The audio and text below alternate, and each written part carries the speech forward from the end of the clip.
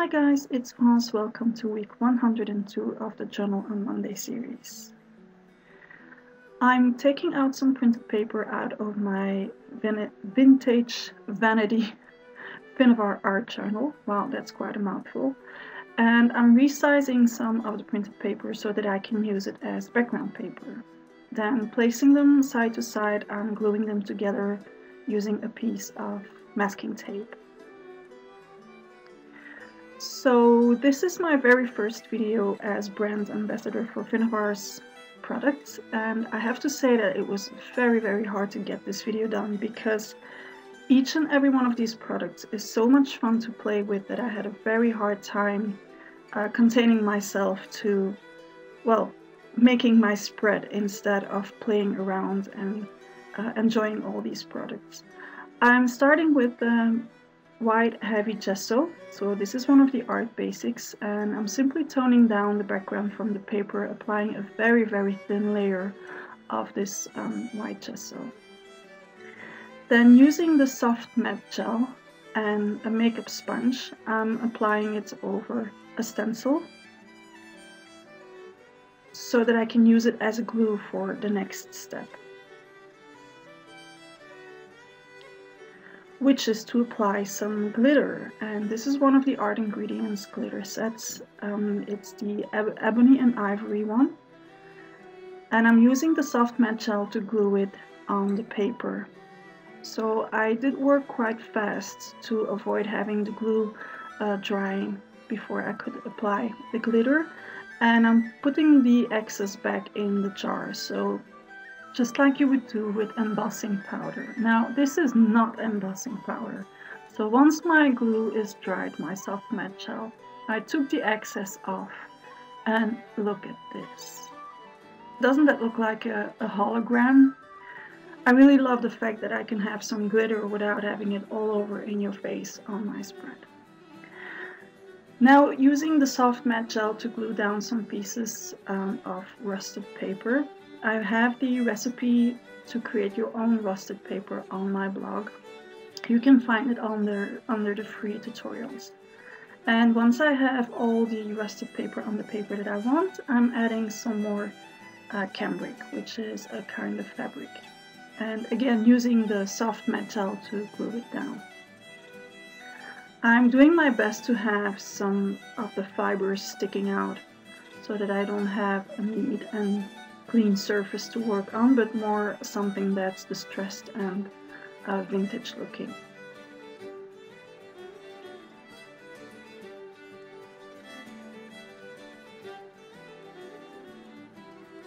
Cutting off all the excess.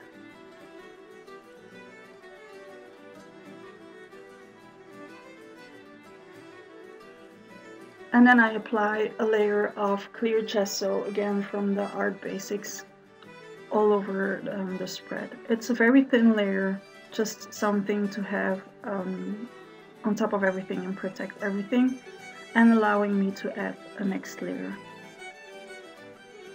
These are primary elements, and as I have two empty bottles, I can finally mix these up in water. So I'm scooping some of the powder inside the bottles and then run over to the kitchen to add some water to it. Once it's all mixed together, I can use them to spray on my paper. I'm using this piece of kitchen roll as stencil to protect the rest of my paper. And on top of this, I'm applying a real stencil. This is the Bubbles by Finnevar. And now applying a thin layer of graphite texture paste. And I have to say that with every jar that I open from Finnevar's line, I think that this is my next favorite product. And every time I open this one, I start drooling. This is just how yummy this product is. So I'm applying a very thin layer. It seems like I'm going a lot in the jar, but I'm really just applying a thin layer and scraping it to keep it as flat as possible. And just look at that. I'm leaving it aside to dry and preparing another little piece of paper that I will need, just colorizing this watercolor paper with some acrylic that I diluted in water, and then using a circle template I'm drawing my circle and then cutting it out.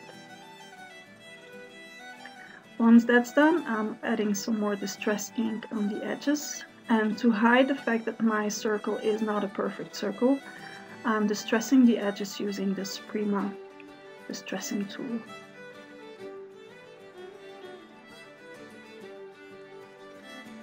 These are photos that I've been selling on my Etsy shop, and they're printed on printer film, which is translucent, or transparent in this case, and then attaching it to my paper, I can easily follow my base circle to cut the film strip out in a neat circle as well. My background is almost dry, but not quite, so I keep on going and preparing stuff that I want to add to my spread. This is a leftover of plaster strip that already has a bit of color on it.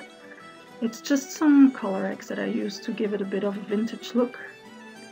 But I thought it was too soft compared to the background, so I'm adding some more primary elements that I just diluted in water and some more Colorex. Again, leaving it aside to dry and then starting to prepare this piece of chipboard just by applying a thin layer of heavy black gesso. This black gesso has an absolutely gorgeous matte finish to it when it dries.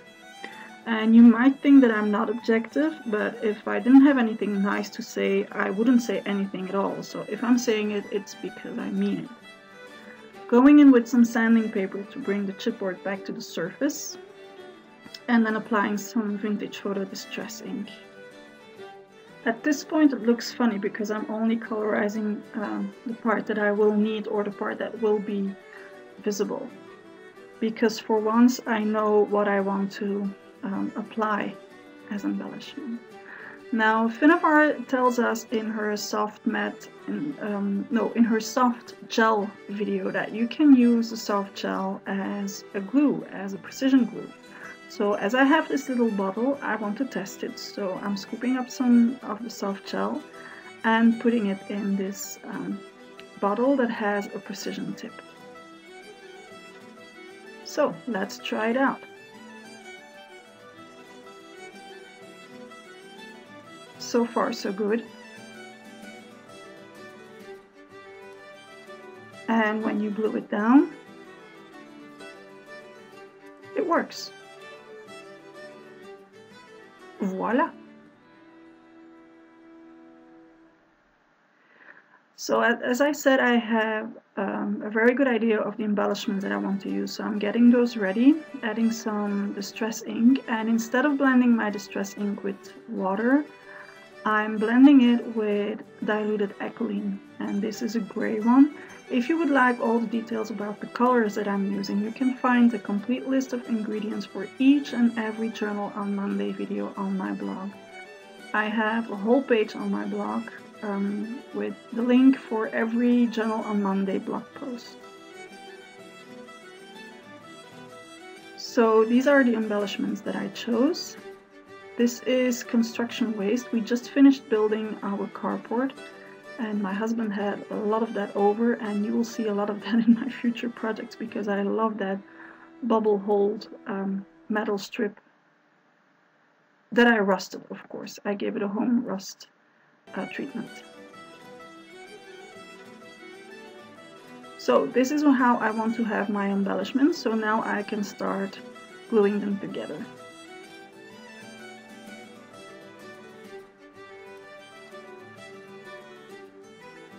All parts that are paper or porous surfaces, I'm gluing down using the soft gel, and this is the matte version, but you can do the exact same thing with the gloss version.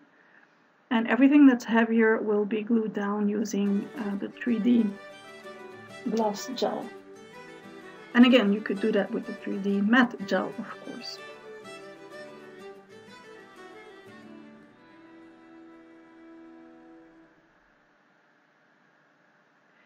I'm also using these 3D glue dots from Dots because I have that chipboard that's quite textured and the metal that's quite textured, and to make sure that everything has the same level on my spread and that everything stays flat, I'm combining the 3D gel with the glue dots.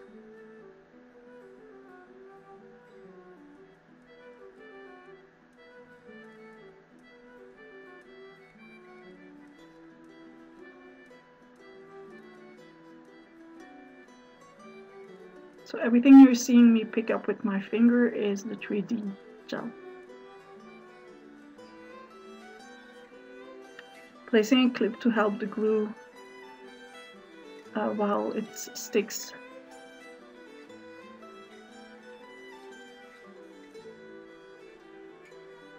And it goes pretty fast, so I can already take it away and start adhering the rest on top of it.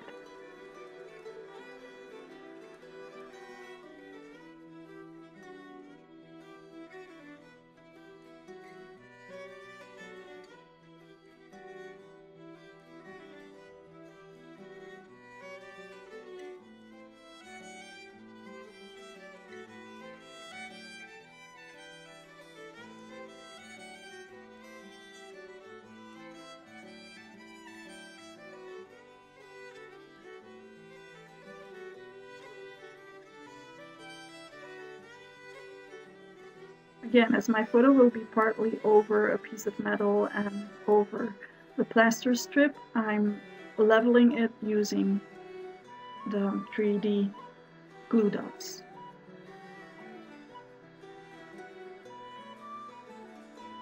As I will have to cut a piece of my circle, I have to place some more staples in my photo to make sure that it stays in place on top of the paper circle.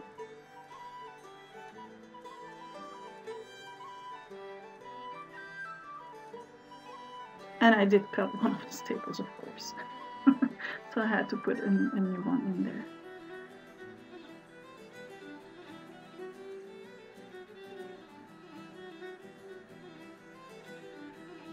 Going back in with some more 3D gel, and this time in my gel I'm gluing glass beads. I have to admit that I had several jars in the Finnavar line where I thought, this is so not me, I will never be able to use that product in my projects. And when I start playing with it, I realized, oh, this might become my next favorite one. And you will see with these glass beads that when I was done, or I thought I was done, later on in the video, I went back in with the glass beads because I thought there weren't enough of those, and it's fun to try to control how you glue them on the paper. I'm a bit of a control freak, but you cannot control exactly where the beads will end up. You have some control over it, but it's not an exact science, so you have to go with the flow, and I really like that part about these beads and just how they look when they're dried.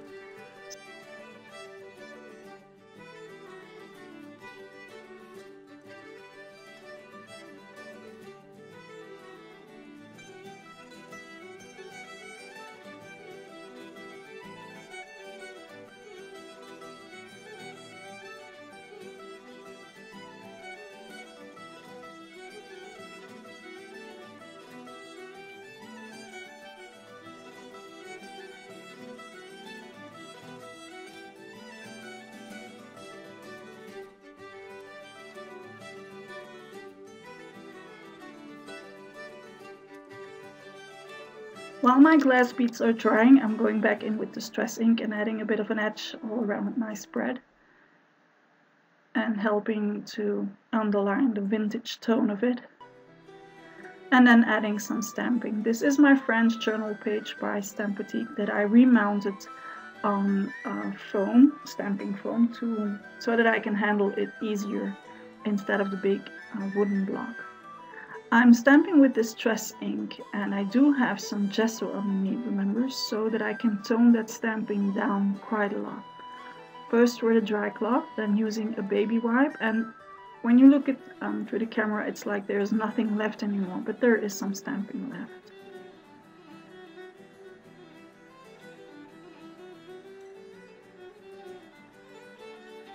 then using a 7-dot studio alphabet sticker to add my wording.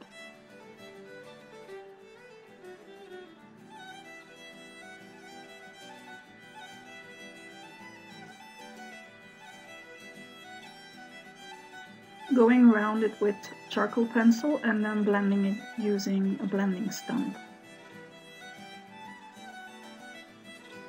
And this is where I realized that I would have to add some glue on top of everything to make sure that my word would stay in place.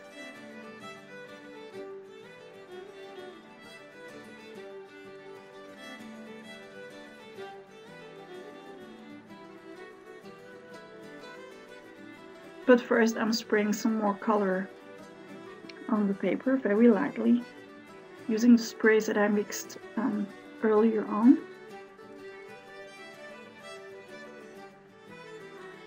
Now, to separate my paper, the masking tape that I used on the back was, I didn't dare to separate it by taking the paper away, the masking tape away, because I thought my paper would get ripped. So I decided to cut it and leave the masking tape on the back. And then adding some black soot distress ink, which will help the eye stay on the paper.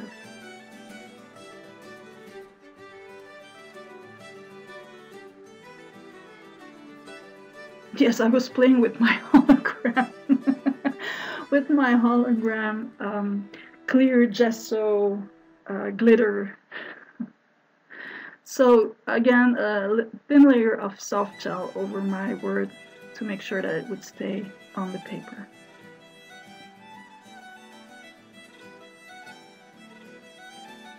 That's what I meant when I said that I went back in with some more glass beads, because let's face it, there's no such thing as too much glass beads on a paper.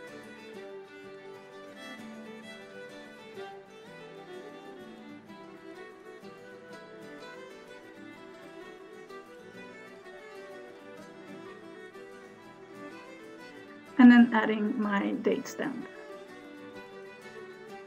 So when I came back in next morning and glued it in my journal, I wanted to add the word imagine. And I did so using a pen, and then with charcoal pencil I added some shading to it.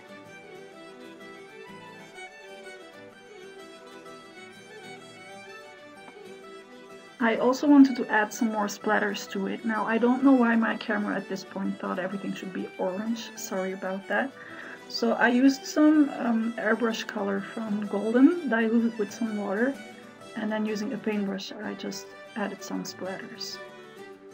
Now I also wanted to have splatters in a brownish color after I was done shading, and adding more black splatters. So I did that using water diluted Colorex. And then to remind the color of the background, I also added some splatters using the primary elements from the beginning of the video. That's it for today. If you liked today's video, don't forget to hit the like button. Don't forget to subscribe to my channel if you haven't already.